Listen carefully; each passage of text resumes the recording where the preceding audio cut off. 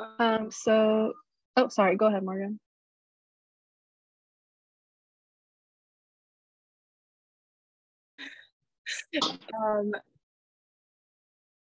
Um, so for those of you who were here at our last meeting, we developed some discussion questions for us to kind of like think about throughout the meeting if we need some things to check in on. But I have a feeling that discussion is going to go very smoothly. There's like a lot for us to talk about here.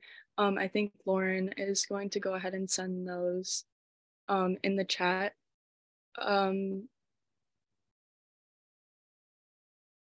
Should I go ahead and get started with introductions? Okay. For introductions, we have an icebreaker. How it goes is we're gonna say our names, pronouns, and then answer this icebreaker, which the question that we have today, which is inspired by Marjane's work, by the masterpiece that is Embroideries. Um, who is an older person in your life, like a family member, friend, or life teacher, who you look up to or who has given you a positive piece of advice? After you do your little introduction, make sure to popcorn it to somebody else on the screen to like give them a chance to introduce themselves. Yeah. So I'll go first. My name is Morgan. I use she, her pronouns, and to answer the icebreaker, I recently with my friend Nicole, who is on Ellen's screen right now, we started volunteering for doing this new volunteer thing where we get to talk to an older person on the phone and like hear about their lives, and they tell us like stories. And my friend who I get to talk to each week, his name is Robert, and I think that Robert over the past few weeks has really been somebody who has given me a lot of like really interesting pieces of life advice. Yeah, he lives in Cincinnati. He was a dog trainer at one point. Very cool guy. I'm gonna popcorn it to D, who's going to be sharing the screen with me today.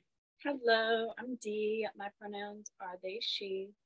I would say that the older person, so I can't think of like one I often go to, but the most recent occurrence was my coworker's roommate. His name is Tim. He's 36. I did not think he was that old, but he was giving me just a lot of good advice about like kind of building a foundation for yourself. And it was really I'm gonna let Morgan pop it to the next admin. Stephanie, because you're next on my screen.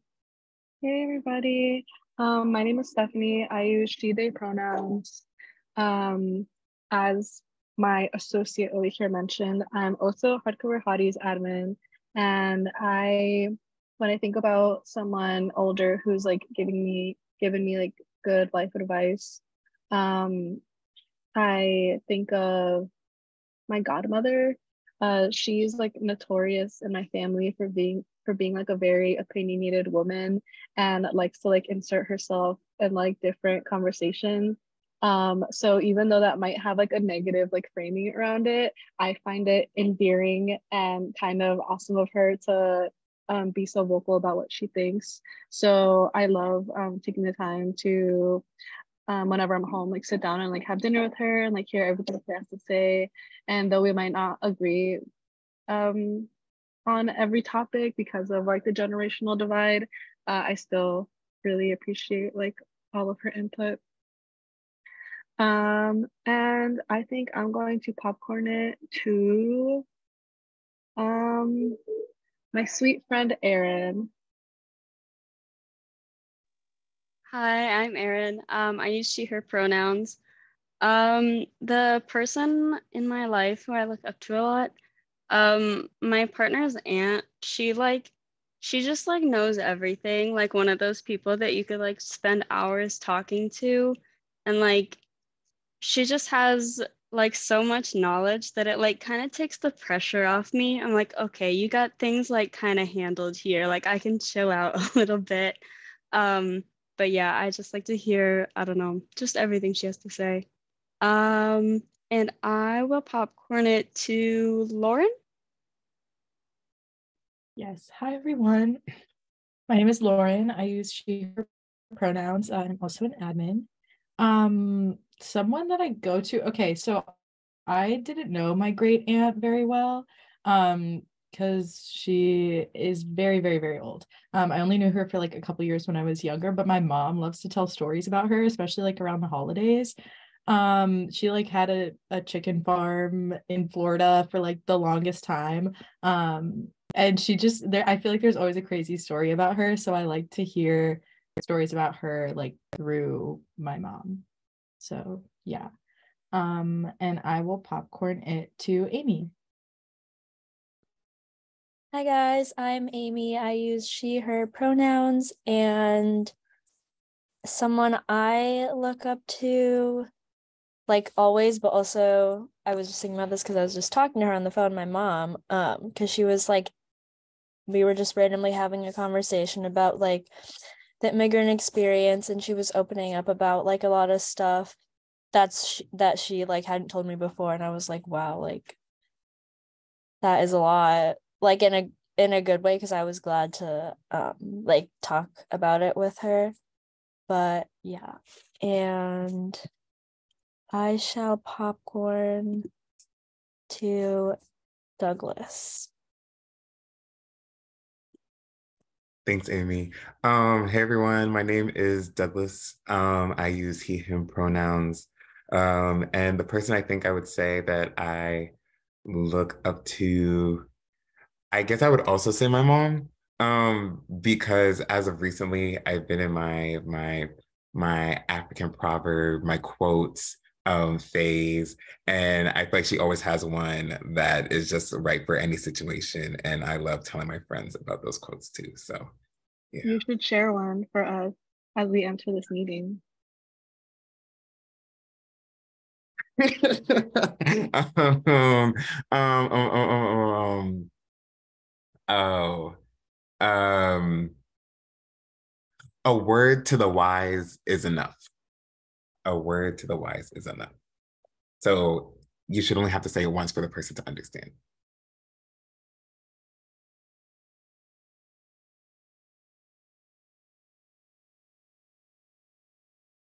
You want to popcorn it to someone? No, because y'all were just looking at me and I was like, yeah. I'm gonna popcorn it to Tally.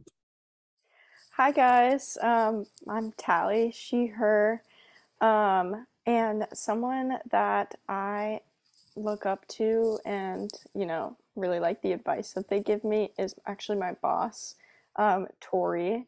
She always loves to tell me things straight, especially like when it comes to career advice and those types of things. Like she's very honest, and forthcoming with, you know, sharing like information and advice with me, which I've never really had in a boss before. And it's like less of like a scary boss relationship, and that she actually like wants to see me do better, I guess. And so like, you know, looking to the future, that's, you know, what I would always like my relationships to look like. So yeah. Oh, let me popcorn it. And I will popcorn it to Nia. Hi guys, I'm Mia. I'm okay with any pronoun, and someone that I look up to is probably my grandpa. I call him G Daddy, and he's just always being so sweet to me, super supportive. He always sends me like good morning texts and is like, I'm so proud of you. Like if I have one fan, it's gonna be him. Yeah, I'm gonna popcorn to Ellen.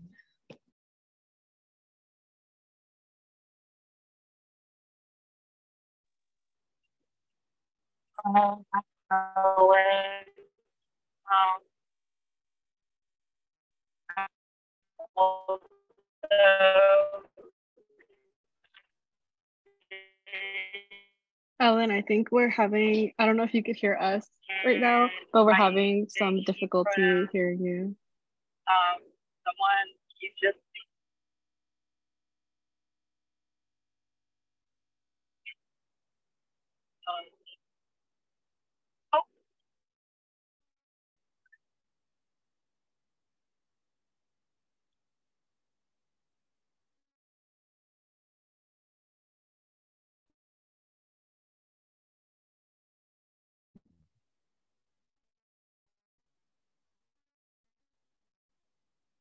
I think we're in the middle of nowhere. Switching.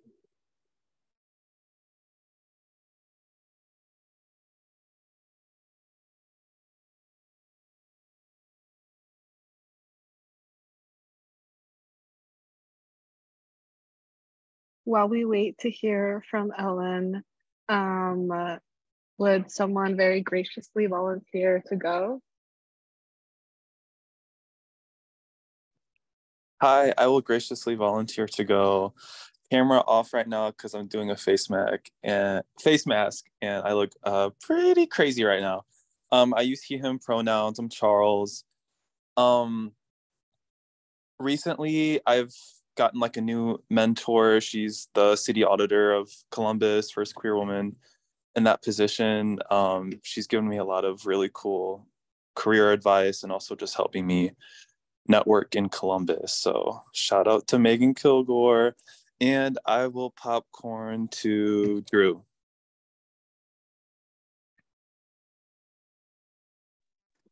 Hello, my name's Drew. My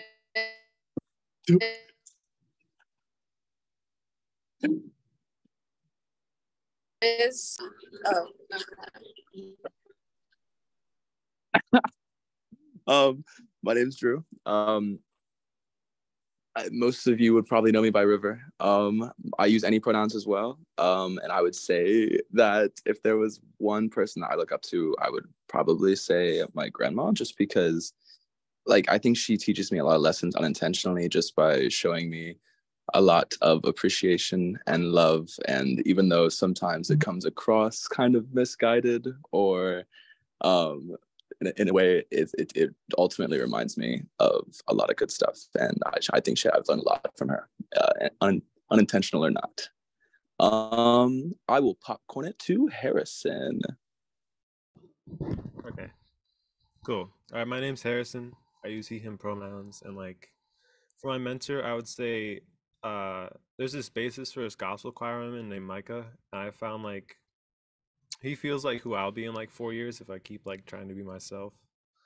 Like he's like a great musician who can play like 4 different instruments, and at like the same time he like knows how to be a good person and like not just like as people expect, like in a like a uniquely him way.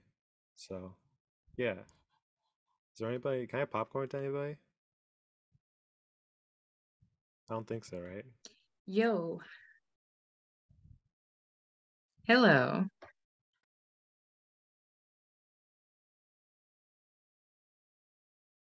Yeah, that works. Okay. All right. So I didn't actually have anyone that I really looked up to. Instead, I more found a lot of truth in, oh, I'm sorry. My name is Jennifer Blix and I use she, her pronouns. I picked up advice from a lot of people, and one of those people was my grandfather. He was a bigot, so I didn't look up to him. But he did tell me once that he was grading one of my papers for me. I broke a grammar rule and he corrected it, and I corrected him. I told him, well, I saw Stephen King do this in the last book that I read from him, so why can't I break that rule? And he told me, when you're good enough, you can break any rule you want. And I really feel like that helps me cope with losing the small battles out of the whole war, because I know that eventually I'll make it to a place where we don't have to break the rules to be ourselves. And I think that deep down, he wasn't actually a bigot. He was just born in the wrong generation, which ties back into it. And things like that, I think he knew. So, how about Ellen?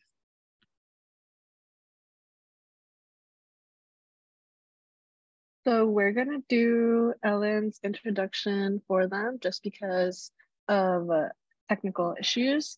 But so Ellen said, pretend I'm Ellen. I'm Ellen. I use they, she pronouns. I'm also an admin, and they chose their dad because he is super, super wise. And as someone who has met Ellen's dad, I can say that I agree with the statement. Good choice, Ellen. And in the image that you see right next to Ellen is our dear friend Nicole, who uses they, she pronouns, and they look up to their aunts a lot, which, as someone who has also met their aunts, what a great decision. Awesome mentors that we all have around us. And thank you for sharing, you guys.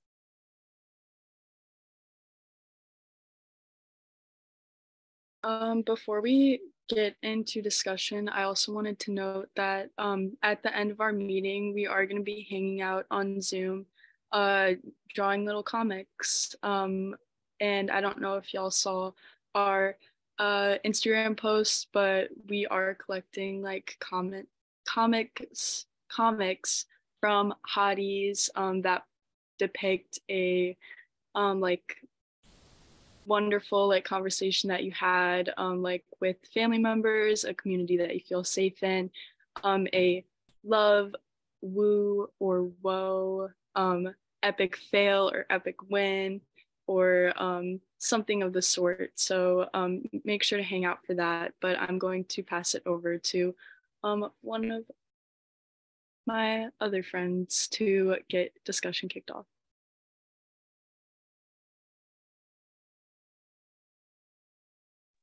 Okay, so to begin discussion, I'm going to be referencing one of the questions in the chat.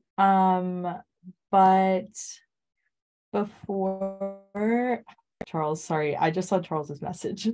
But Charles, I hope you're able to figure that out, and your beard is okay and your face is okay. But the first question I want to ask is, what were your thoughts before starting to read Embroideries, given the title? What does the title Embroideries mean to us, and what imagery does it conjure? So if anyone has any thoughts, feelings, yeah, feel free. Before reading the book, I thought that Embroideries was maybe kind of about like the old Victorian idea of like women sitting around and doing embroidery together and talking, you know, and like that being like a gathering space for women to discuss. And so it was obviously different than what it actually means. But I feel like that was probably intentional, like an intentional, you know, play on words.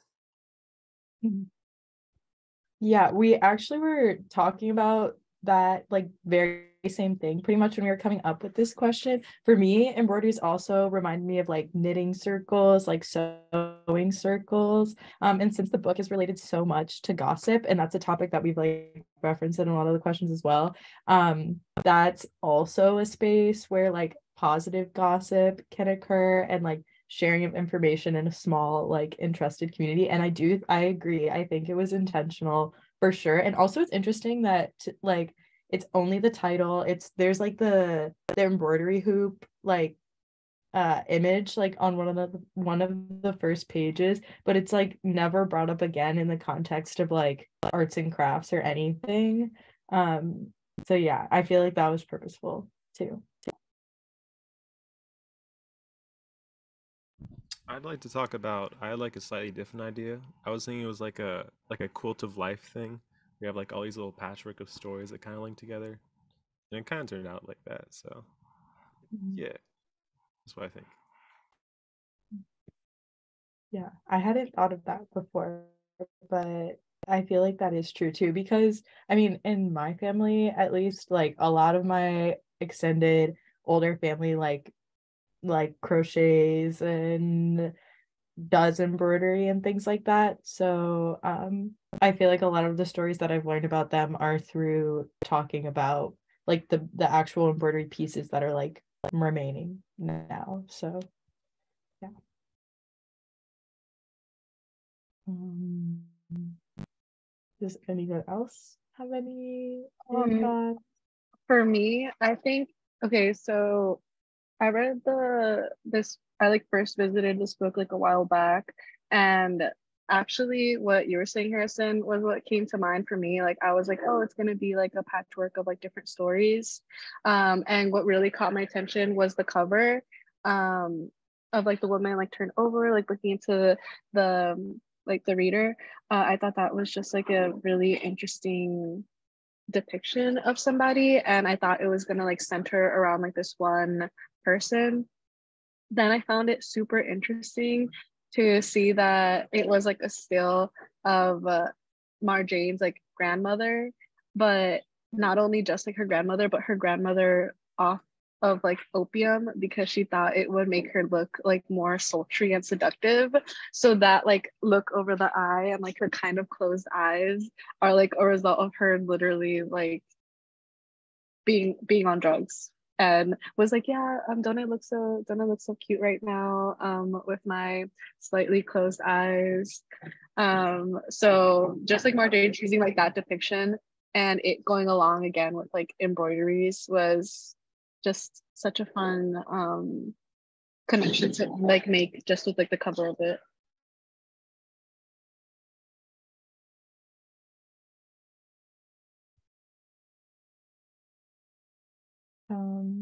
Yeah, also it's oh wait, go ahead, Morgan. Go ahead. This is something that we're bringing up later too, but its status as a graphic novel, and obviously like the incorporation of imagery is really important to the story. So yeah, I feel like the title definitely brings up imagery, and then her like actually seeing the depiction of it means something too. But Morgan, you can go ahead. Just to tie what Stephanie into just to tie what Stephanie said into another topic that was like salient for us when we were talking about like the book before this, but with like the opium and the slightly closed eyes, the concept of like just hearing her grandmother talk about that, and the reasons why that was like alluring to her was because like a man will like I forget the quote, but it was like it'll be easier to like find lovers when you like look more like when your eyes are like closed and you're just like full of lust. But like and I think there are a lot of like references throughout the book to like how we keep up like our physical appearances for the sake of one, the male gaze, and then also for to keep the attention of our husbands as we age, or to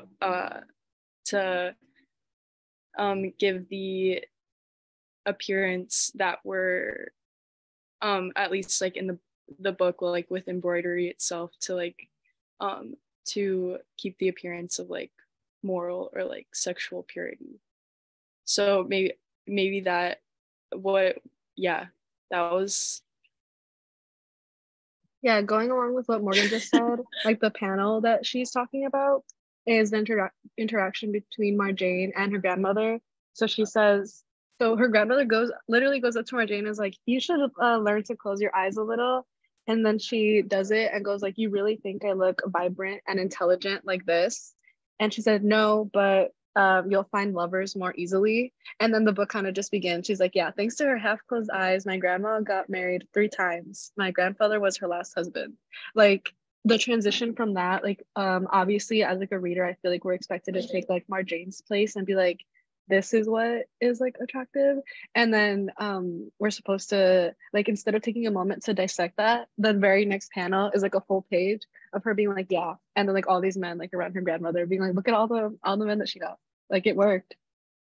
So that's like, even with what Lauren was saying earlier, just something fun that like a graphic novel in particular can do. Like there wasn't any like explanation for it. But with Lauren's question about what our initial impressions were, we all got to visit the book of it and like interact with it. So let's get into the meat of like what we thought and like what we actually got to experience like from this book versus like what we thought like initially. Was anyone surprised by the themes of this graphic novel?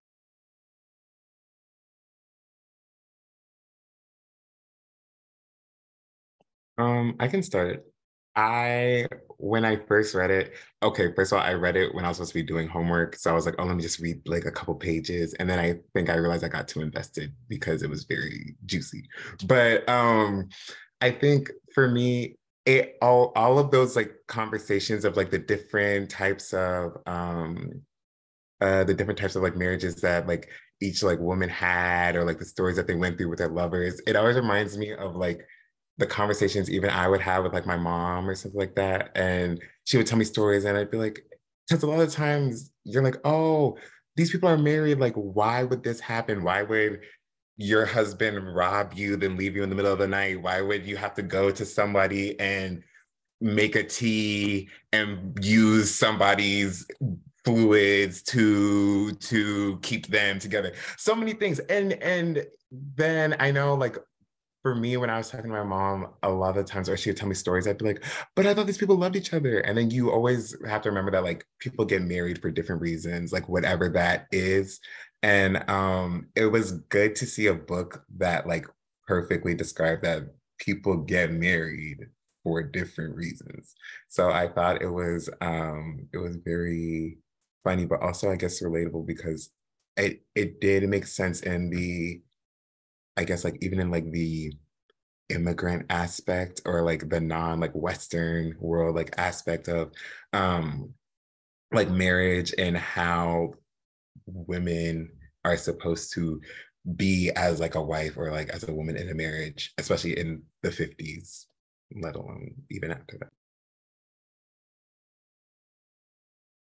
Kind of off of what you said, Douglas, I am thinking about like how like this is like a lot of like some neighbors, but it's like mostly family. And I feel like in like it's like with my family and like family when my mom and I are like gossiping about our family that like these people are crazy. And like it's like all different types of like marriages and like different portrayals of love, but it's really in like family context that you're like just thrown together. Like I don't know how to say it, but like I'm thinking of Casey Musgrave's song "Family is Family" because she's like they're they're crazy, but I love them and I didn't choose them, but here they are. And that's like really when you get to hear about like all of that, you learn about like all of the different ways that like people can like possibly be living. And I think that, yeah, you're so right. Like I think Amy unmuted though. So if you want to say something, I'll pass it. Oh, yeah. Thanks, Morgan, for the introduction. But what Douglas was saying reminded me of like, or specifically what he was saying about how people marry for different reasons. Like it reminds me of like how my mom specifically talks about her marriage, like to my dad, because she's very like, I don't know, like kind of brutally honest about it. Like in the way that it reminds me of how the family members are talking to each other and you're like, oh my gosh, like I can't believe they're saying these things with like a young girl around. Like in like specifically like their culture, like Chinese culture and mine,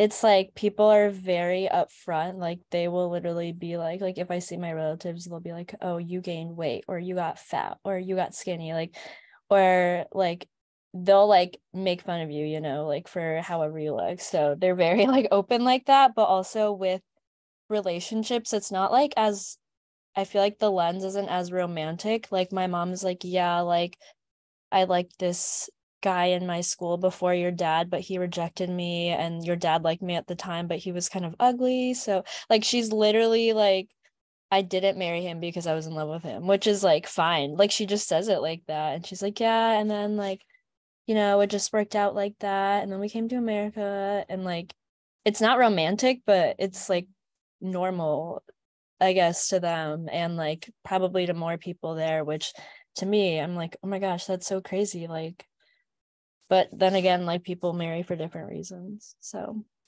yeah.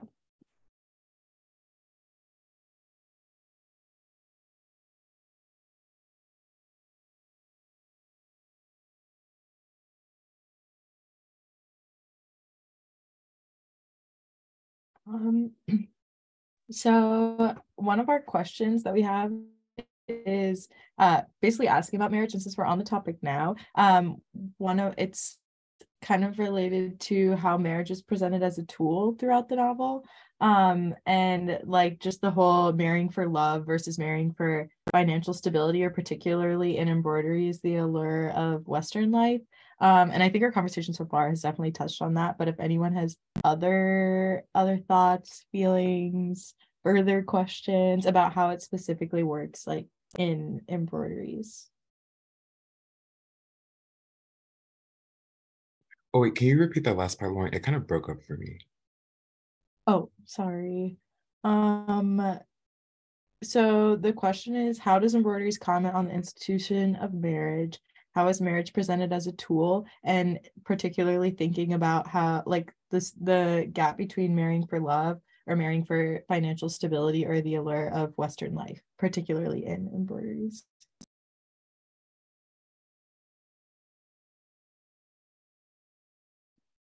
I like that there were stories included of like both sides of it. Like I think one of the characters said it's like a roll of die, like it's just up to luck, is, you know, if your relationship works out or not, even if you are in love, and or even if you use it as a tool. So it's like, even it's interesting to see all the different analyses that the women had because of what had occurred to them throughout their lives. Like a lot of people who married for love were like, I wish I would have done it this way. And then quite the opposite. It's like the grass is greener type deal. And then it really did speak to me the way the one lady was just like, it's luck, like, because it really is up to the circumstances. I think they use like roulette as like the metaphor. Mm-hmm. So true. Yeah, I feel like in all the different scenarios, I kind of didn't expect things to necessarily, like I had a feeling for some of them things were going to play out certain ways, just like the way that she brings up the stories too, and the way that the women around her are reacting, like you kind of know that, oh, maybe this isn't going to go so well. But some of them they had me on the edge of my seat, because you really don't know like which way it's going to go, no matter the reason. Like with the one where she gets robbed, literally, I was like, okay, something's also was literally hilarious when she was like, he's so handsome, da, da, da, and they show the picture. Like I laughed out loud. I laughed out loud. But yeah, it was just fun to like kind of not know where things were gonna go, but have a feeling. It felt like you were like, that's how I would feel in the conversation, or like in conversations where like my mom is telling me about, oh, this person, like the old family drama and family history. I don't know. I thought she did a really, really, really good job of portraying that experience accurately also. Yeah, and I think the humor, and even though it's not supposed to be funny, but like I guess it's sad, but like the humor in it is love, that would be like, oh, yeah, well that's life. And we keep moving. And I think it's interesting how like, I guess if you if you look at marriage from like a black and white kind of perspective, in that sense, it's like, okay, it's just something I had to do.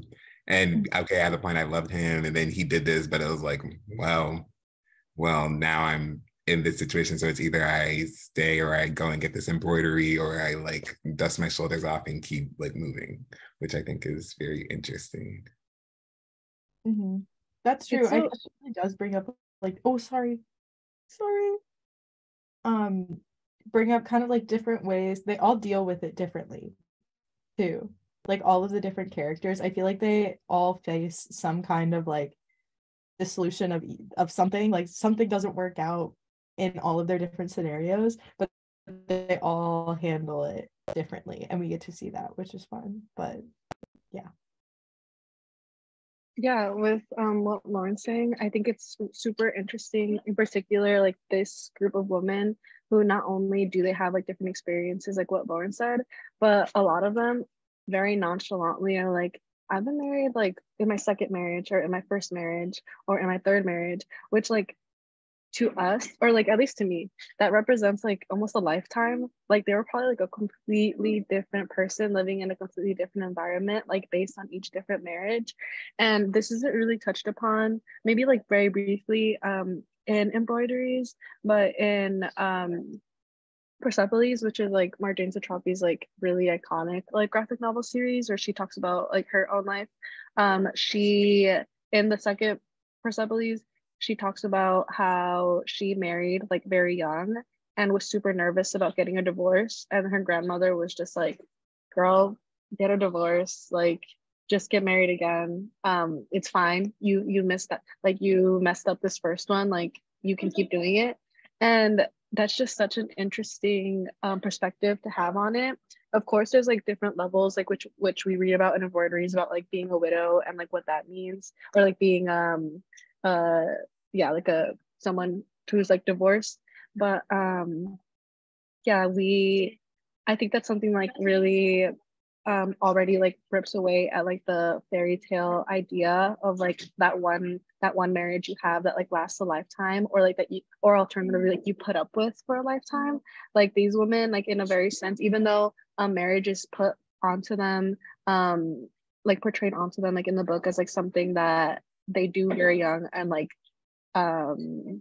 culturally like set on them, in the same way I feel like in Western society like marriage is set like put onto people as an expectation for like longevity and like the rest of your life, like you made that decision and that's it. Whereas we're seeing like various examples of women who all seem like they're doing fine in the book, who like have been married just like multiple times, and that was really interesting because I guess they kind of like don't really expect it to last.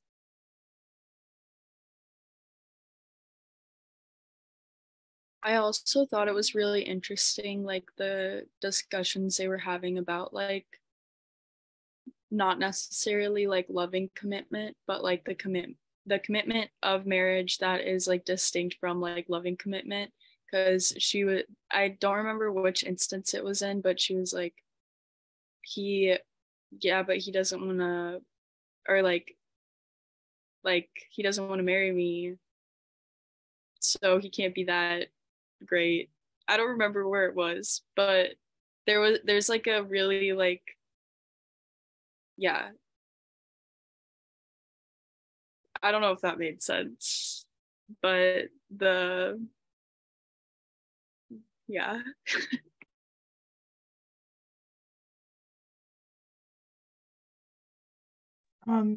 Something else that I just thought about too was like the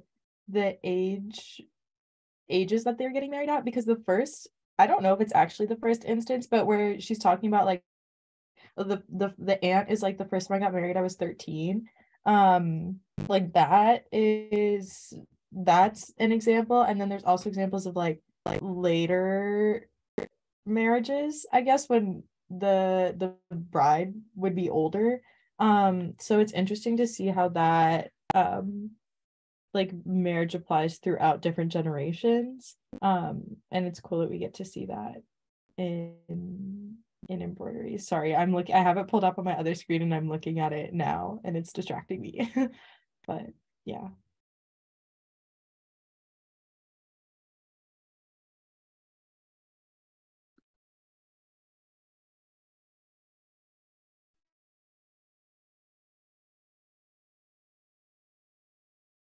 I think that goes back to like highlight what we were talking about of like the different culture realms, and particularly like what I really related a lot to what like Amy was saying about like her mom talking about like very bluntly about her experiences, because that's the kind of shock I get from hearing like my mom talk about stuff. Like a lot of people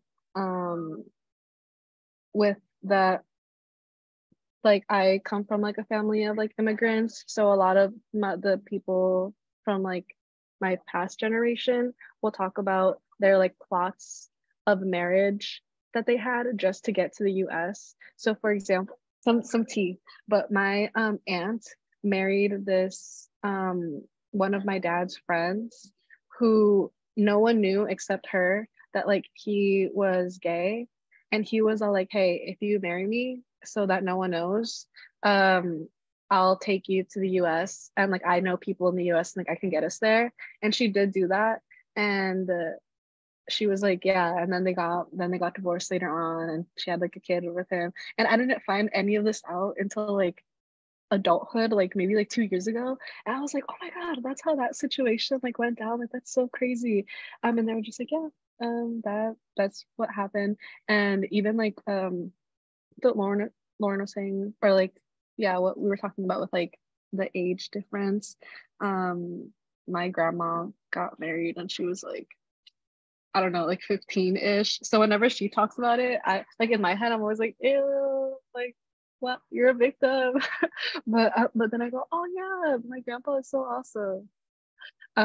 So I feel like it's just but again, like here I grew up in the US and have a completely different set of values. So it's really interesting like how we navigate that, not only like with our own personal experiences, but with like what we know about like each respective cultures and like our preconceptions. I feel like one of the really interesting parts about this book is that it's like Marjane is older, so she's like a new adult, you know, and I feel like that adds a new dynamic to being a part of those conversations, because I think like as a child, your parents kind of shield you from a lot of these realities about love and marriage and like those types of relationships, kind of like what Stephanie was talking about, like just absolutely not knowing and seeing it so differently. So I think it, you know, it's really interesting to like feel like this is the first time being a part of these like women conversations as an adult, and seeing the differences in like what you thought as a kid and what is actually happening, you know.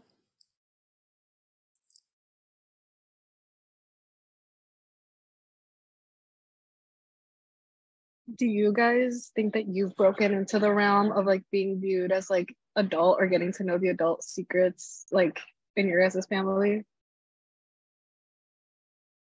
I think that I'm like on my way. After this winter break, I feel like this winter break, I was like, okay, I found out a lot of things that I didn't know before. I don't know if it's because I wasn't asking or I don't know why, but I think that I'm definitely on my way. And also, I feel like I literally just realized this like this week, or I keep realizing it as I myself get older. I'm like, older people also lived this age that I'm in now. You know what I mean? Like they also had a newfound adulthood like stage. They also like actually have these lived experiences, and I feel like it's kind of hard to realize that when you're a kid and just hearing like the stories and seeing the pictures and things like that. I don't know if it's because there's like my parents are like older, and then obviously all of their extended families like really old, so I didn't get the opportunity to like really talk to them when I was younger,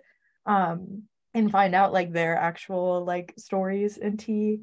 But yeah, personally I feel like I'm on like level 1 of being an adult in my family's eyes. But yeah, if anyone else has Oh, go ahead, Mia. This is your time to shine. Thank you. Um, I feel like being the oldest, my parents have kind of always overshared to me. I feel like I'm at the age now where like it's like allowed, but I feel like I've kind of already been there. Like I just know a little bit. I've always known a little bit too much about my parents' marriage and like the ins and outs of it. And I'm just like, this is like not my place. Like I see Morgan, yeah, you know, like I just, yeah. But it is exciting to hear like from other extended family and to get to that stage because I'm a Gemini moon, so I love tea. I love hearing all the gossip, and it's just there's a lot. There's a lot. I know everybody else has stories too, but it's crazy. Like Thanksgiving, there's always something. But yeah. Nia, yeah, I know you be knowing a lot. I know you be knowing a lot.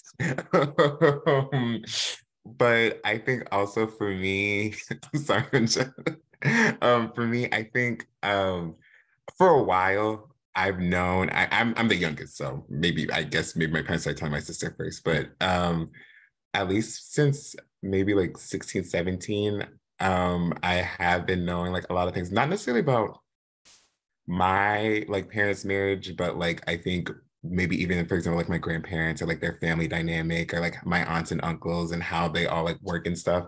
I think I've been knowing for a while, which is interesting. And I remember asking my mom like, oh, like should you be telling me this? And she'd be like, well, she said that like even when she was younger, like her mom told her things as like not everything, but like things to just know like as a kid, because she was like, what's the point of hiding it from you all when like you go and interact with these people every day? So I was like, okay, that's wise, but I do understand where there can be like oversharing, and to the point where you're like, okay, now look at where I'm at. Yeah. I can definitely relate to like being the baby of the family. And I think for me, like the biggest thing is that like now that I'm out of the house and everything, and all my siblings are too, like the relationship is like on me and not mediated through my mom. Like I have to like go and intentionally like hang out with my grandparents and like all my siblings and everything. And I feel like that changes the relationship so much because you also get to you get to hear like everything that they wouldn't say like around my mom. So that like totally changes things. So I kind of get to hear my grandma's tea about my mom and what she really thinks, which has been interesting. Yeah, sometimes it is just boring being in the adults realm though, because you just have to talk about the family reunion finances and all that. So I don't love that. I'd like to just like I don't really relate that much because my dad's side is like really boring, and then my mom's side is like crazy. So my mom would like tell me about like I have an aunt that's like I don't think crazy is the right word, but she like has mental health issues that have been untreated like her entire life, and it comes out. And it's like maybe it's oversharing, but it's also like out. It's like a warning, like don't go too close, okay? And we realize what happened, but I don't know. Like reading this was kind of interesting because I've like my family's like pretty small, so I've not really had like the community kind of thing. And I think that's like, I mean, that kind of connects to like American ideas of like the nuclear family, right? And how you're not supposed to, even though I think it's better. But yeah, I mean, it was kind of nice reading that in that case because I was like, oh, this is like my family doesn't have like nearly as many secrets. I don't think. We're just like small right now, so yeah. Anyway. Um, Everything that everyone has said kind of is reminding me of, and Nia, you said the word gossip. But I think that that's something that's like a big, obviously that's a big theme of this book is gossip. And I think it opens up an interesting conversation about what gossip really is, like what the word means to us, the connotations that we normally like hear with it, and what it can mean in a positive context. One of our like discussion questions is, how is gossip a medium for positive social exchange? How can gossip be used positively to build and inform communities? But yeah, and the book literally starts with the quote, Morgan brought this up earlier, that Marjane's grandmother says, where she says, to speak behind others' backs is the ventilator of the heart. So it's also interesting in like information exchange, like social context versus like emotional way. So if anyone has any thoughts on what gossip means, or their things that like they come to mind when you think about gossip, feel free to share. Okay, personally, I love gossip. Like, I think it brings people together. It's like, historically, my experience of it is like a way to gain intimacy. So you like start to talk about things like you know about the world and about like people around you. But sometimes it can be straight up nasty. But like, so how do you like, there is, because I think both will always exist, but I don't feel like we utilize positive gossip enough. And also, I loved how unapologetic the women in the like circle were about like their time together. Like they're like, they just shared everything with each other. And it was like a moment where they all felt close, like even though they had their like conflicts. Like, I don't know, I think she did a great job of like capturing was like between the words in the interactions in like each story. And I know they probably didn't all flow like in that exact order according to her life, but you can definitely tell she like had those experiences. And like, I think it'd be interesting. I don't know what I think the author thinks about gossip, but like I would ask other people, like, what do you get? What's the impression you get from the author of gossip or of this book? Does that about gossip? Like, do you think she views it positively? And like, if so, I think that's like a super interesting question, and something that I feel like I noticed like in the book. Okay, so obviously we know she is the one who wrote this book about gossip and decided to include all of these really crazy stories, which also makes me wonder how many of them are true, and like how much did she have to like ask for permission to like get this like book published and like circulated to where here we are like talking about those same stories. But it's really interesting how there's a point where the eyes all turn to her and they're like, you have a really good story, like we know you have a good story. And she's like, no, like that's my friend, like I would never like air her business out in front of you all. And they're like, please, like gossip is healthy. And you hear like everyone else's opinions and you see like that shift in her like pretty easily. She's like, okay, I guess I'll say the story, and then goes into like detail about it. I just think that's like really interesting. And I feel like the again, in a sense, I feel like it might play into the whole like morality and like making that additional effort to like show like, oh, I'm so shocked, I would never do this. But then like the wink of like, yes, I like, this is how easily I'm gonna get into it and like really enjoy this conversation. And of course, like it's a story that she was hesitant to tell and like explicitly said, if this ever leaves like just you guys, like I'm gonna know who did it. And like, oh, we all promise. And now that same story is like, we're reading it. So it's a really it's a very meta way to think about it, because as readers we're like immersed in the book and we're just like, oh my god, like no one's gonna know, like don't worry.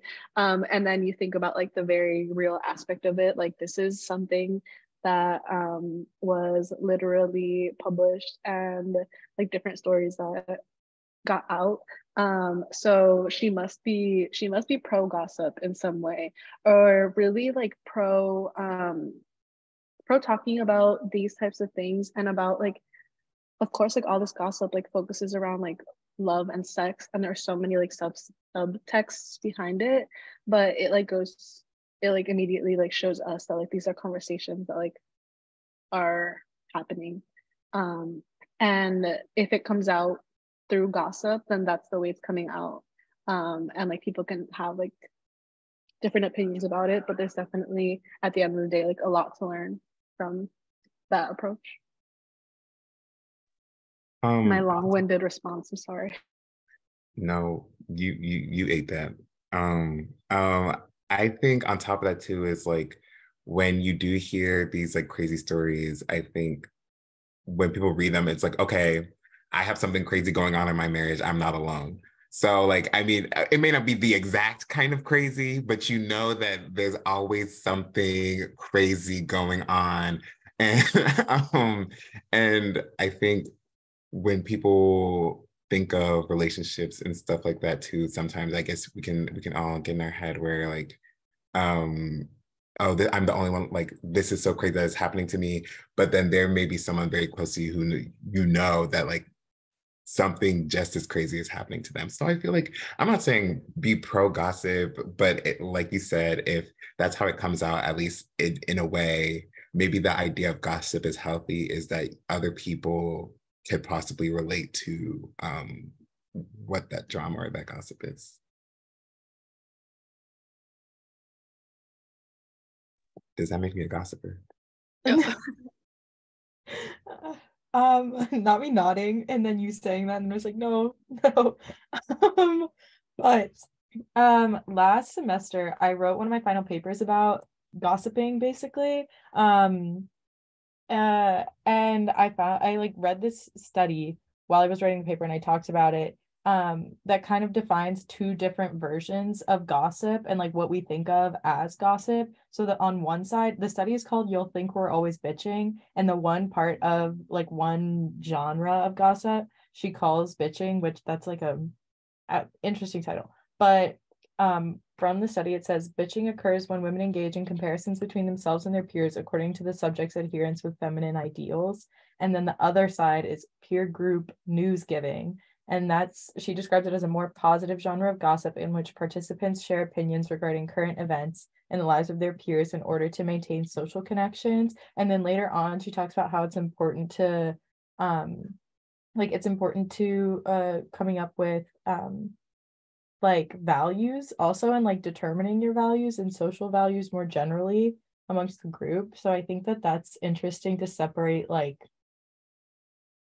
it out into two different like subgenres and think about it in two different ways, because I think that Marjane is pro gossip, and I think it's just like kind of like comes down to also like what we call gossip and like what we think of it as, and like the topics that are discussed too, and the setting, sorry. But there's just like a lot of things that go into what we determine what gossip is. And it's interesting that sorry guys, things just keep coming in my head when I think I'm done talking. But at the end, when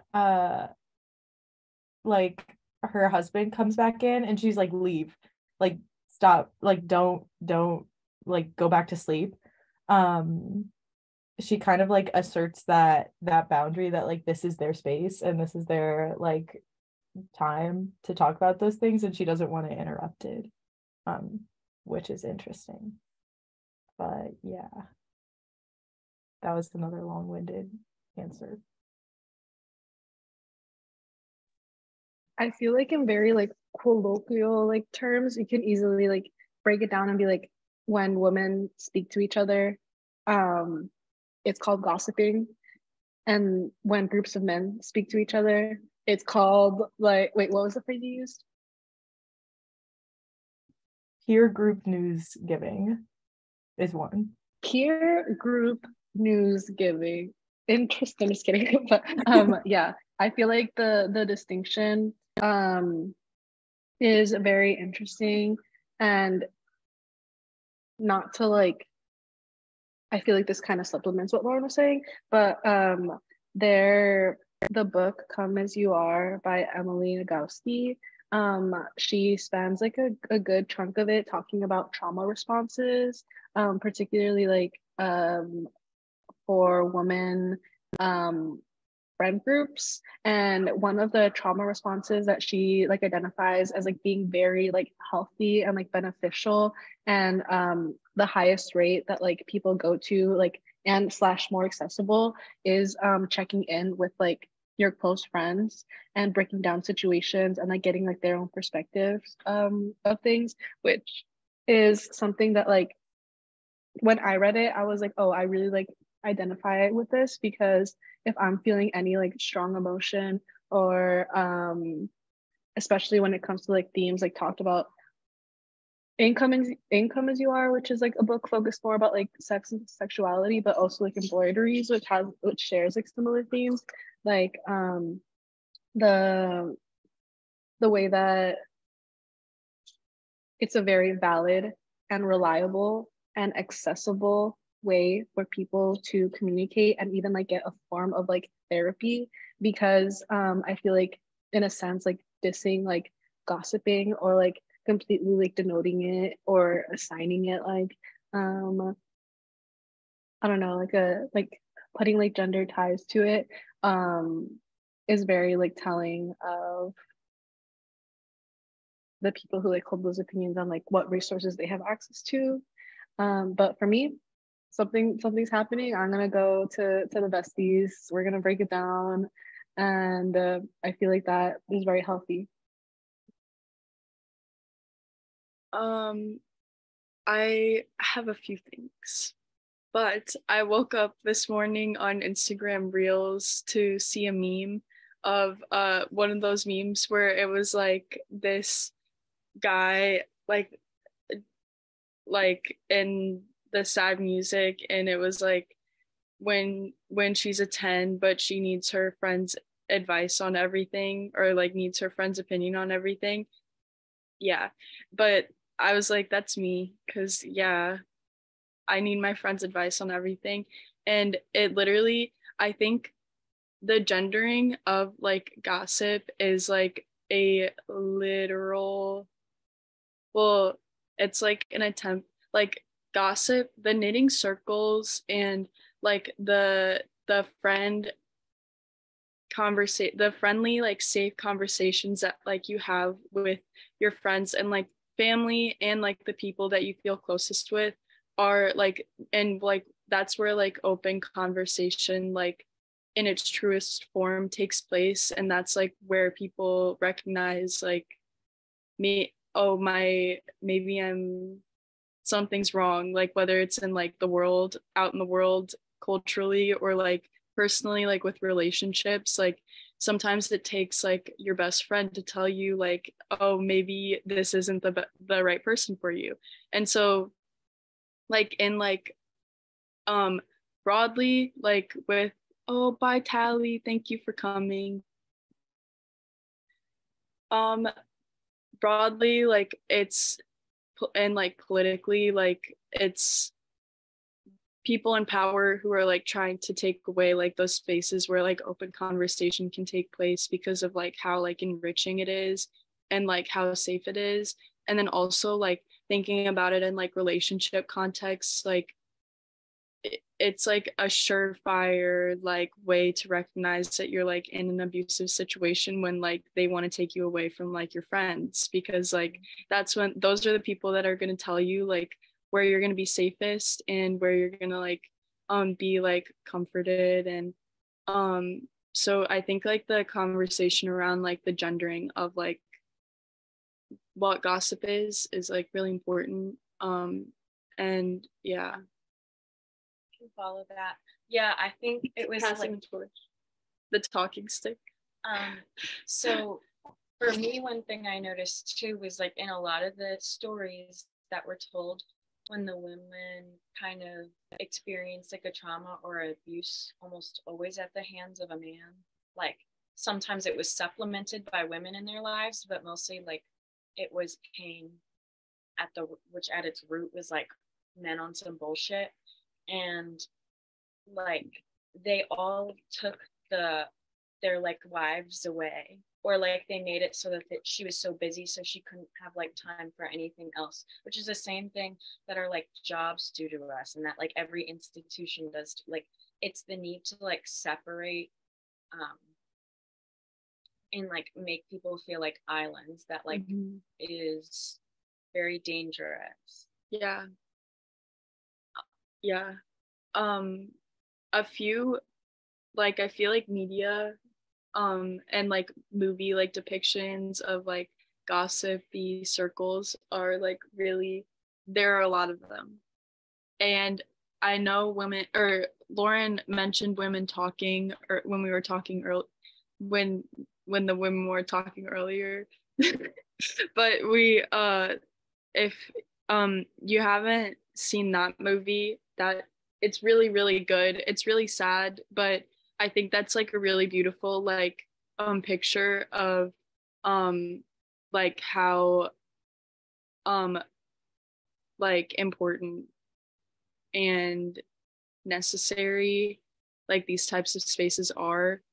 And also Lauren mentioned Sex and the City, and like these are all like really like good representations of like how like important like friendship and like meaningful connection is. I think that it goes to show, like just comparing like women talking in Sex and the City. I literally haven't seen women talking either. It literally came into my head when I said the words women talking next to each other in a sentence, and I was like, oh, that's relevant.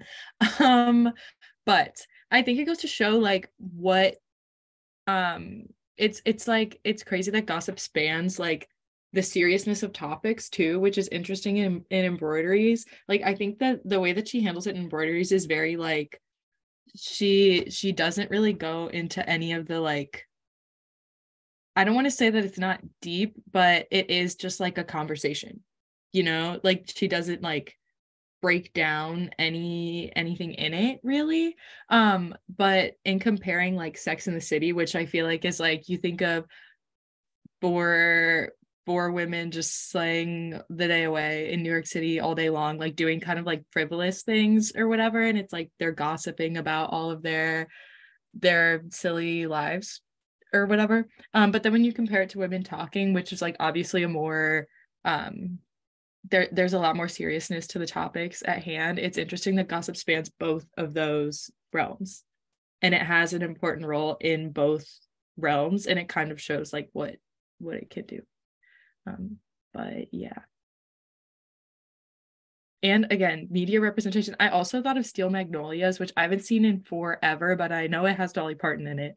And that's another like multi-generational like group of women exchanging. Basically, gossip is just exchanging information, and it's like, I think its gendering puts it into like the very specific subset that it's in. Also, me sitting here with my arm like this because the sun is like beaming right in my face, but I refuse to move. So yeah.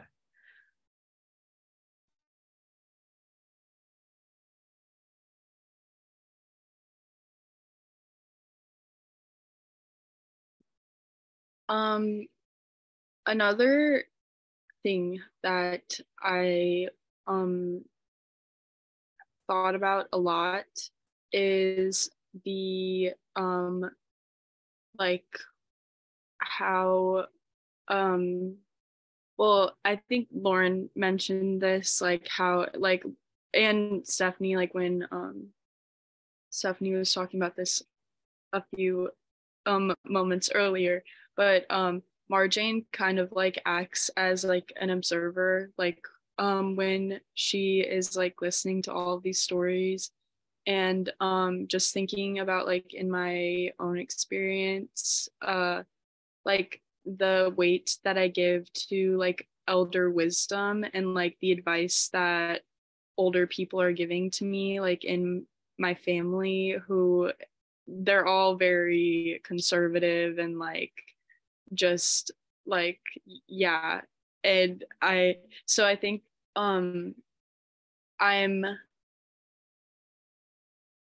I would love to hear what everyone has to say about this.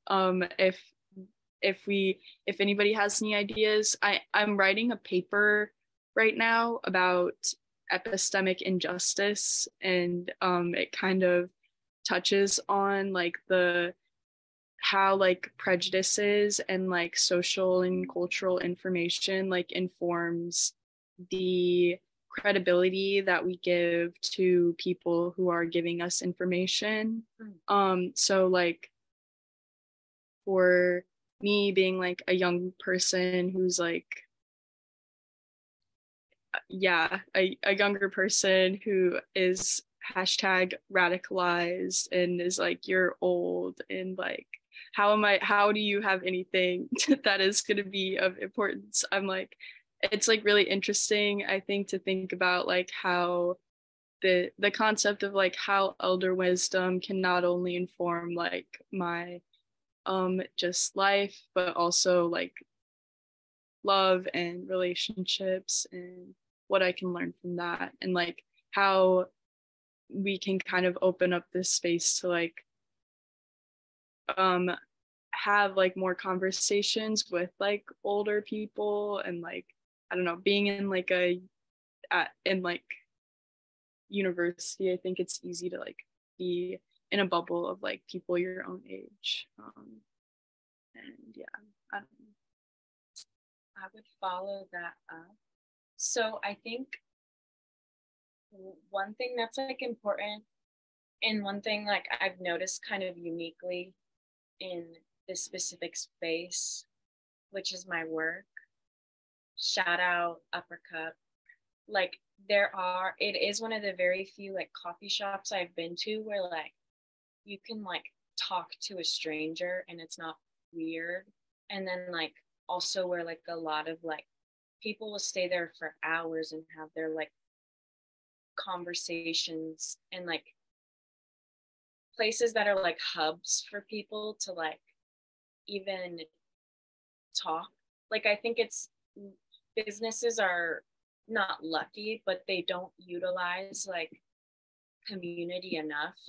Like they're not welcoming it, like they don't create a space where it can actually really flourish. And also maybe the right people aren't bringing them. Regardless, like there's a lot of factors, but like unfortunately we live in a world with businesses. No, I'm kidding. But like basically something about how one of the places where it could potentially happen, which I think is work and like just like restaurants in general, not my work, but like work in general that labor people have to do, are the only places where you kind of get that multi-generational opportunity, especially if you don't come from a family where that's really fostered. But it's not easy to do. And also I feel like there's less stakes because like even in families where like there is that multi-generational element, like some like culturally you can't say things to like older people for some like communities, because it's just like you just like take what they say and you run with it. But it's interesting when you like get to know older people too, the grains of salt, like as you were saying, like how do I absorb their wisdom, and also like why do they have the worst politics ever, like I think the grains of salt is what matters. So it's like focusing on that, I suppose. Yeah, just to follow up, when I was listening to the Parables podcast in last month when we were reading Parable of the Sower, I'm gonna actually backtrack and ignore what I said because it was not from that podcast, and it was actually a different time. But it was inspired by that because I listened to Adrienne Marie Brown's other podcast, the blanking, but I will think of it and put it in there. But oh my God. Okay, I'm just gonna collect my thoughts, find the podcast name so I can, but yeah. Somebody else, if anybody else has something to say. I'd like to talk a little bit about elder wisdom. I'm a musician, so I've always had like a teacher around me, which has been like like you play piano really well, right? But sometimes, like, 'cause I've done this in the past, I've like just like, okay, how you live, that's all right. Like, I'm just gonna do that because you play piano well. And it's like we were talking about with like, how do you have the worst politics and also like all this wisdom? It's like even like you've practiced your instrument so well, but it's like maybe you're still not that happy, or maybe like you haven't worked on yourself to that same amount. So it's like I have to kind of separate it sometimes. I'm like, okay, I'm gonna tell you what you say about um like learning jazz standards, and like everything else is like, maybe I'll take that.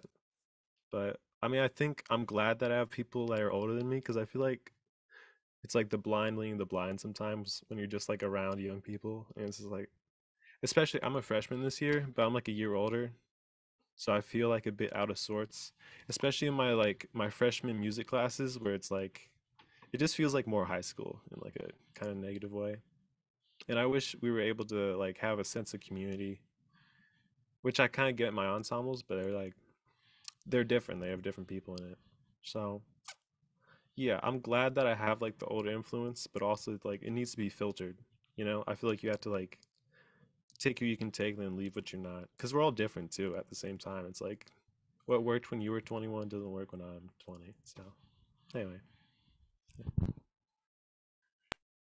I think it's interesting to bring up the idea of a mentor and like a specifically like you brought it up in a music context, but I think earlier, since we were talking about sewing circles, it's interesting to bring it up in the context of like a craft or like cooking or something that's like not, it's like something that you two, especially with like relationships with older people, it's something that you can talk about, and like that's how like can get to know an older person through.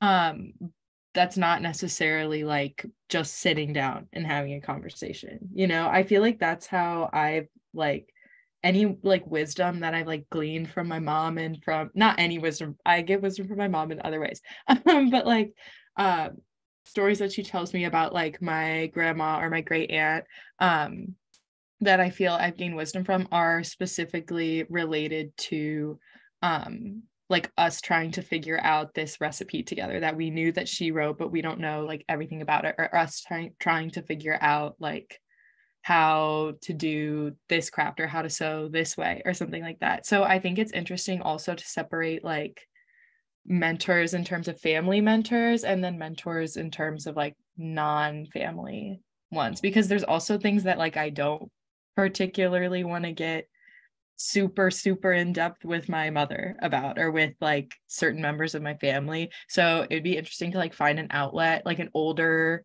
mentor outlet that's like not a family member. Yeah, that was kind of all over the place, but yeah. Kind of going off like the idea of like taking certain things but not others. I feel like maybe like when I was younger and I kind of found someone who I looked up to, I expected them. I'm like super stoked. I'm like, this is it. Like, and kind of put that pressure on them to be a mentor in like all facets of my life. But like, I feel like just realizing that that is not like a realistic expectation for one person can kind of help to like filter out like okay, like you're really good at like this, or like giving me like this certain kind of advice, but like you can keep the rest of it. I feel like that has sort of helped, and like kind of, I don't know, like I shouldn't like limit myself to having one mentor, like I can just find all kinds of people, and I feel like, I don't know, I feel like that'd be good.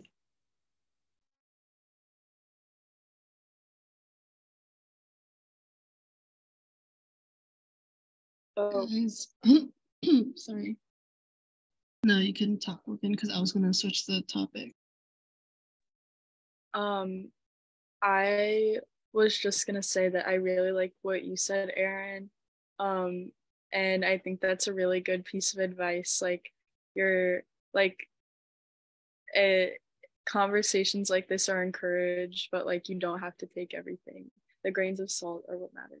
But the thing that I was I meant to talk about earlier was the Adrienne Marie Brown Emergent Strategy podcast, and I was listening to the episode on civic alchemy, and this is kind of like where I think this question like kind of was generated for me, but the she was speaking with a person who is like the arts director for the Civic Engagement Commission in New York City, and which like they kind of like do different like projects and artistic projects to encourage people to be engaged civically in different ways, and like reimagining like what that can look like and like how like community involvement can look. But they had posed the question like with their like leadership team about like what does democracy look like at its best and its most accessible, and one person had said like it would be a table where like elders can give their wisdom, and then the youth can share their dreams, and I think removed from the like context that they were talking about, I think that was just like really interesting. And I think it kind of relates to, I mean, it does relate to like embroideries, just like with how like they mentioned how like attitudes are changing, and like how like culture looks different as like time goes on, but like there are things to learn from like people who lived before us, but we also need to like that I think can inform like the ways that we can like reimagine and like move forward, just for context. Morgan, that what you like the quote you mentioned reminds me of a conversation I had with my mom recently, again bringing her up, but it was kind of like referring to what you said about like the elderly or whatever older people having like wisdom to share, and then us having like dreams to share. Like we were almost having this like argument about like basically what my next steps like after graduation are going to be, and she's very much like practical, like you gotta get a job, like whatever. And I was like, oh yeah, like well you moved when you were my age, and she was like, well that was different, like I worked 5 years before you, I was independent, like I was married. And I was like, oh, but I kind of want to move abroad and like do something else for a year. And she's like, well, she was like, I just don't understand, like this is just like a dream of yours, but like you can, it's so much easier for you if you just like walk the path in front of you, like, and you'll make things easier for yourself. And like I like we just obviously like had very different perspectives on it, and like I thought it was really interesting the way that she like was framing it, because she was like, oh, like you young people keep saying that the world is changing, but like humans will never change or something like that. And she even was like, this is kind of going back to what you guys were saying before about like old people having like the worst politics. My mom was like, oh, like you younger generation, like you're destroying the world. And I was like, oh my gosh, that is so like, whoa, that's a lot. And also like disagree. But yeah, that just reminded me of that conversation, and how like it's kind of so hard to, especially like having a whole different life experience, like obviously than like my mom and like my ancestors, that is like weird like to be passed down to where I am now. Yeah, literally thank you for sharing that, because I think that I at least have had the exact same conversation with my mom and many other people in my family. But I think it's important to note that wisdom is not bound by age, and like there are some of the wisest people I know are like my age or like younger than me. And like I think that you saying that like that we come from like very different perspectives is like really important, because it is like just that, and like you are so wise for like knowing what you want to. And I think sometimes other people don't know that. If that made sense.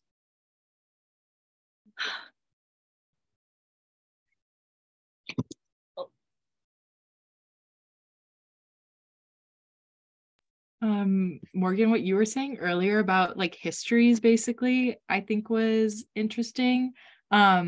Because in terms of, I don't know, it's interesting to study. I bring this up every meeting, but it just is relevant. I study art history, and I think that it's like, it definitely informs the way that I think about like the world, obviously, and kind of like myself too, because it's interesting to think about that in terms of personal history, like in relation to what my parents say and like what they think I should do and all of this. It's like nice to be able to like go to them and kind of see what they did and like understand why they did the things that they did in their lifetime and in the like moment that they were in, and then kind of reapply that to kind of try and take the wisdom from it and reapply that to like my situation now, because it's like someone said this earlier, but like we're not in the same moment. Harrison, I think it was you, like we're not in the same, things are different now than they were then, but there's still like there's still something to be gleaned from their experiences or from older people's experiences. So it's kind of going back to the grain of salt thing, but I just think it's interesting to apply it in like a personal context as well as like other ones. But yeah.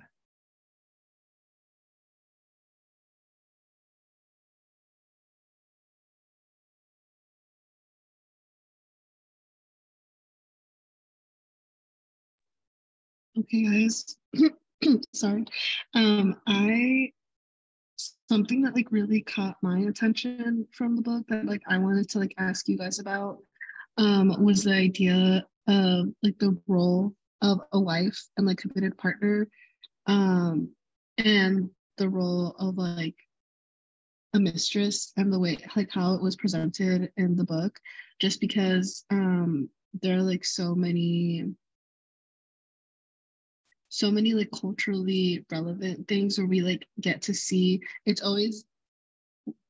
always some sort of love triangle going on with like the man being like the desirable like object to be won, which immediately, as I was saying that, made me think of the highly popular HBO series Euphoria, and the whole like,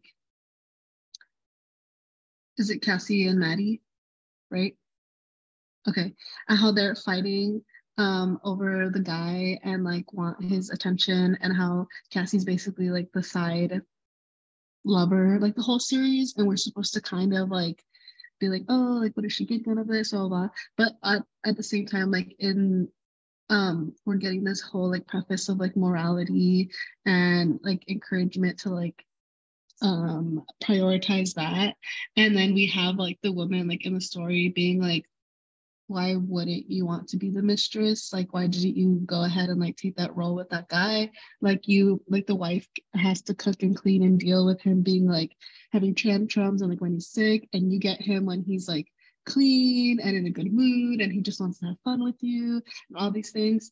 So that made me really think about like our past hardcover hottie book selections. So like All About Love, but most recently The Will to Change. It's pretty crazy to think about like how like relationship dynamics are like, expected to work out in that sense, and like what we're supposed to aspire to as like people who are encouraged to like one day be in like committed partnerships. So yeah, as I just said, expected to be in committed partnerships, but in a very like one-dimensional way. Like they don't talk about the happily committed partnership that also very knowingly like a mistress is involved, and like the wife is like, I don't care as long as I don't have like all those, like all the variations of like that same story, what was presented in the book, but also like our own like conceptions of that. I don't know. Was that a salient theme to anybody else? I want to say a few things. I Okay. think that it's like really interesting you brought about all about love, because I was kind of thinking about that as like, I think the woman who was talking about like it's better to be a mistress. It's like, I think she was, I don't remember. I read this like really quickly, but I think she was married before. Do you remember? Okay, yeah, she was. I think she like tried marriage, right? She thinks like this is my way to love, and then it didn't work out. She's like, okay, what's my next best option? Okay, I'll just be like a mistress. But I don't think any of the options really got her like what, maybe not in the story, but in like real life, I don't think that would really fulfill you if you're like trying to find love. And I think that's what we are as humans. Well, most people. But if you're trying to do that, I don't think being a mistress will do that. And I don't think being in like a unequitable marriage where you have to take care of all the work will do that either. So I feel like, how do I say this?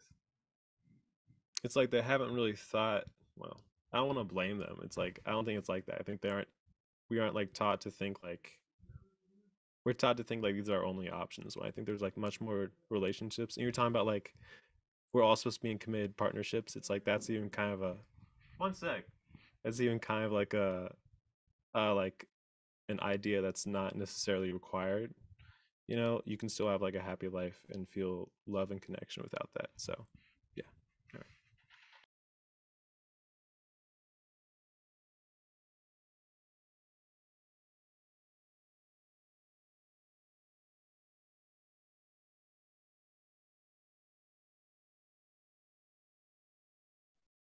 What you said about that you can like still have a happy life and find love and connection without that, this is like random, but I saw literally an Instagram reel today of an older woman, and she was talking about, I think the question was like, if you could thank anyone, who would you thank? And she said all the men that left me, because if they hadn't, I wouldn't have realized like that I can find like love and I can like love everything.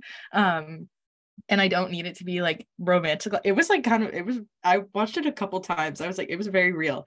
But she was just like, yeah, she was like, I can find love in other things being alone. And I don't think that being alone is necessarily like, I don't think that's the solution, like the end all be all is like, okay, have none of it. But I do think that that was just an interesting like little anecdote that goes along with what you were saying. But yeah, I don't know why, again, like Stephanie said, the Instagram reels are just, they're everywhere. Because it was that older woman that was on the street, wasn't it? Yes, it was. They are winning. They are winning. Yeah. But yeah, like I don't know. I feel like kind of what Morgan said in the chat, like, yeah, people are marrying for different reasons. So I guess people end up settling for things where they're like that. And I guess that comes to the mindset where it's like, oh, okay, well, if I'm gonna settle, I'm not gonna be the woman who he's coming and he's complaining and he's whining, but I'm ironing and he's while he's like having fun with his mistress. So I don't know. I guess I really don't know where I was going with that either, but I think when people are in these relationships, I guess a lot of like self-reflection has to go on too, of like what we want before we make the decision of like, okay, what's this marriage gonna be? And so yeah.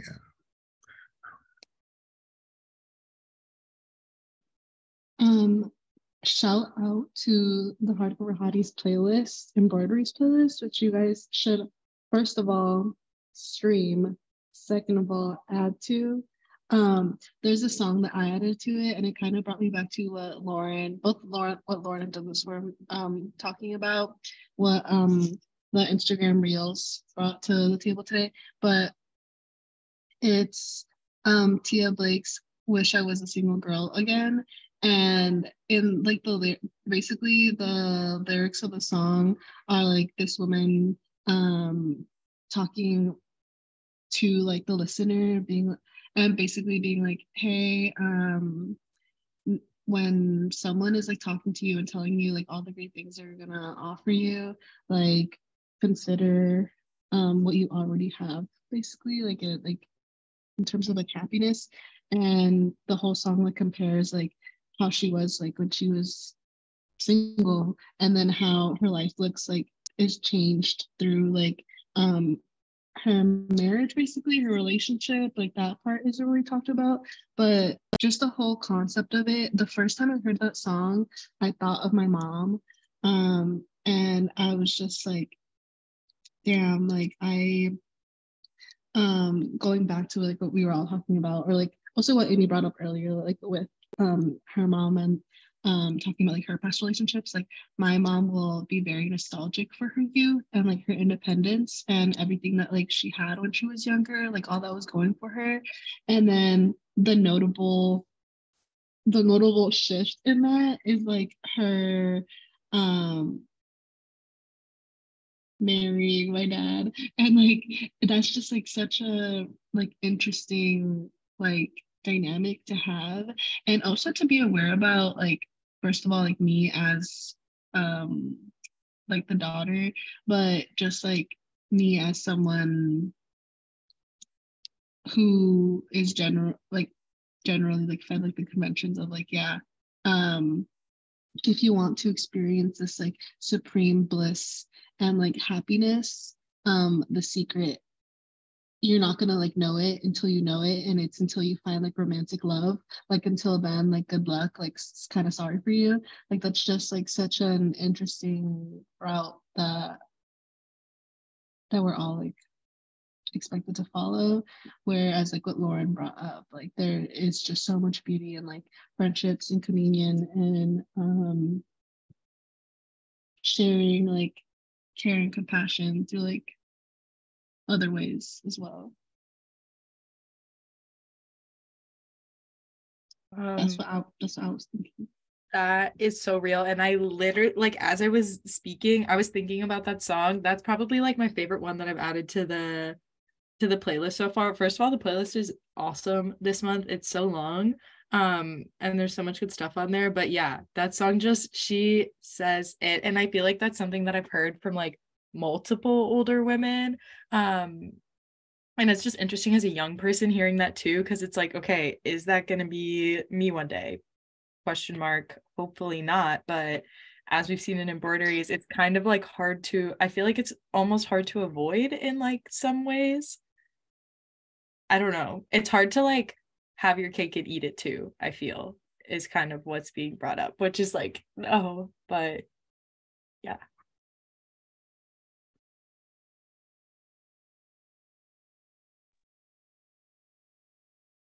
I choose to remain optimistic in all aspects. I would really, really encourage you guys to, apart from the playlist, look into the media map, because a lot of like the supplemental like movies and books like do a really good job of like breaking down like themes from the book. Something that kept coming to mind for me, even though this wasn't like explicitly talked about, is the book Regretting Motherhood by like Orna. Yeah. I was just talking to Erin about this book too earlier, but it's this woman from Israel who like took time to like talk to women and like have them break down like their experiences like being a mother, and like what like their perspectives on that. And a lot of them like have like regret and like are like they're all like anonymous interviews because they're like so nervous about like speaking on that. Which, oh, this one is on for sure on the meeting map. It's called Sex and Lies by like Layla something, but she interviewed women in Iran and like got all of their stories, like things that like very similar to what we read like in embroideries, but some of them have like varying levels of like seriousness, because she does take like more of like a journalistic approach to the stories that she includes. But super interesting stuff. But we would also like to take a moment to invite like any final thoughts or things that were like interesting, feedback. Did y'all like a graphic novel? Who's whose first time was it reading a graphic novel, like all those things. And any final comments before we start wrapping up and inviting you guys to do the little comic activity? It was actually my first time with a graphic novel, so I didn't really know what to expect. I was like, okay, I might not love it, but I actually really loved it because it was like really fun to read, and like obviously the illustrations were like cool and funny, and yeah, it was like watching TV. So I was like, oh, this is like so nice. I don't know why I thought it was gonna be like not enjoyable, but I loved it. I also really enjoyed it. Reading a graphic novel, and I think it was nice. I always enjoy like our conversations, but I think it was nice to have like a story where we could like look back and laugh and like be and like gasp, and it also still be funny, but then like still have like I guess like conversations about like theory and like what marriage could be and still get like a little bit deeper with it. So that is very true, Stephanie. But I think, yeah, I really enjoyed just like being able to laugh and then also being able to come here and discuss like the deeper topics, but also still like the lighthearted parts of it as well.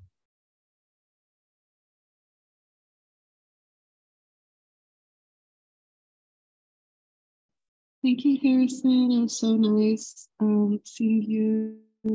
Hope to see you soon.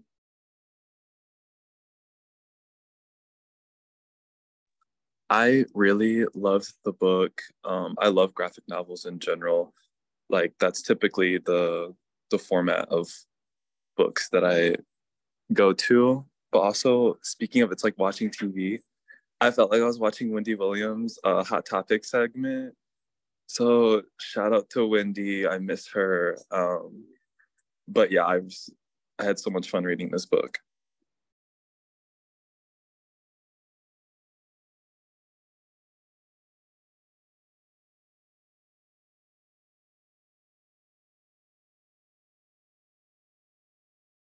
Okay, guys.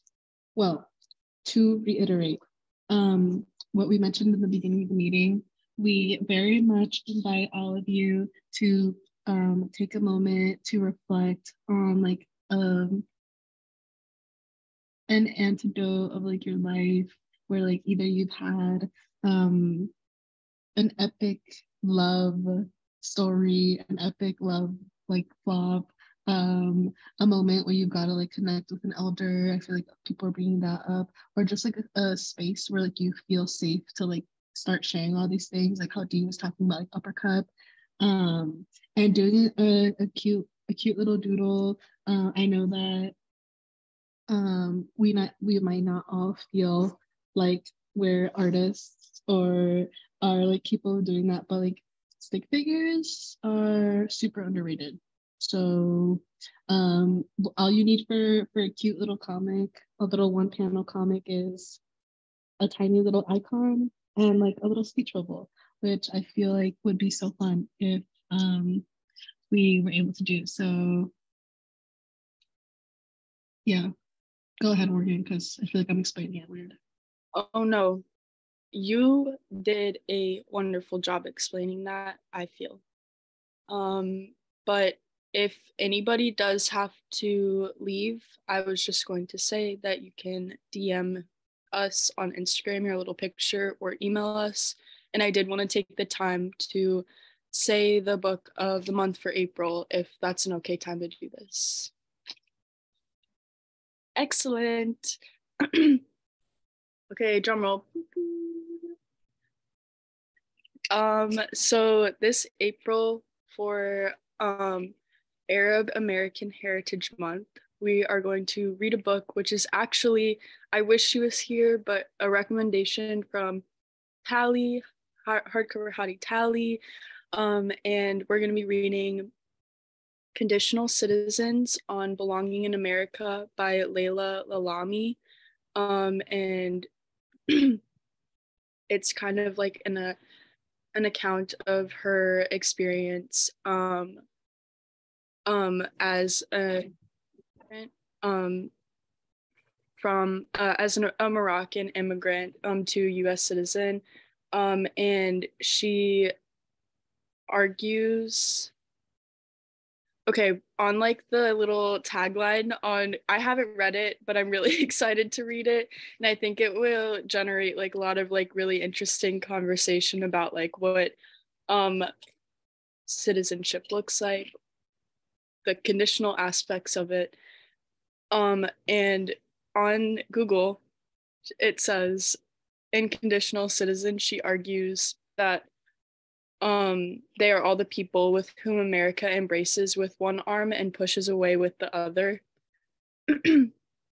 So I think that this is going to be a really like enriching read.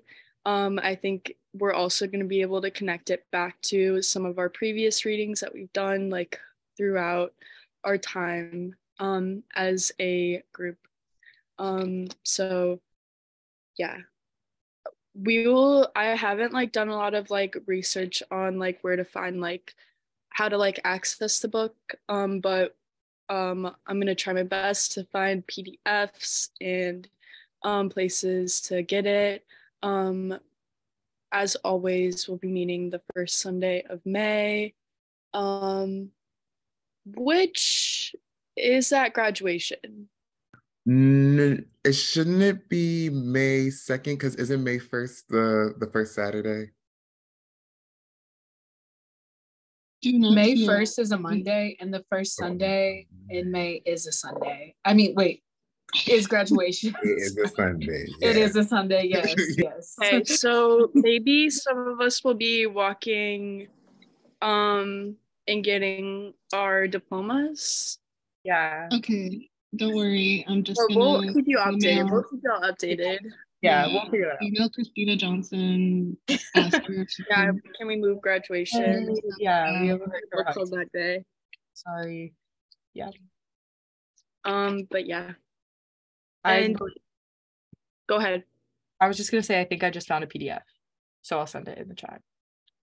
Yay. Researcher. Art historian.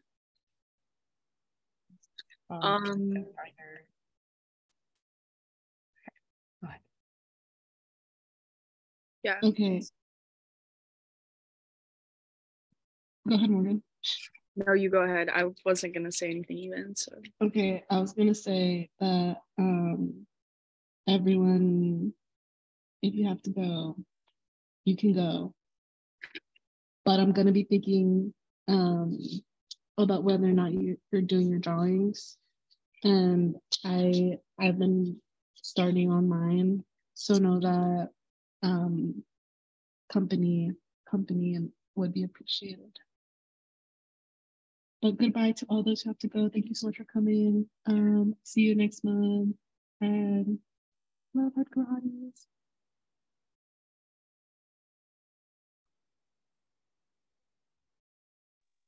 Bye. Also, Stephanie, I'm in the studio. You're in the studio?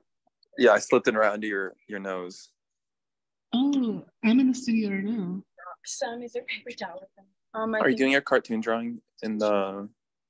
I saw you. Oh, you saw me? From outside the window. Oh, Are you gonna? Okay. Are you doing your cartoon up there? Well, I'll go to you.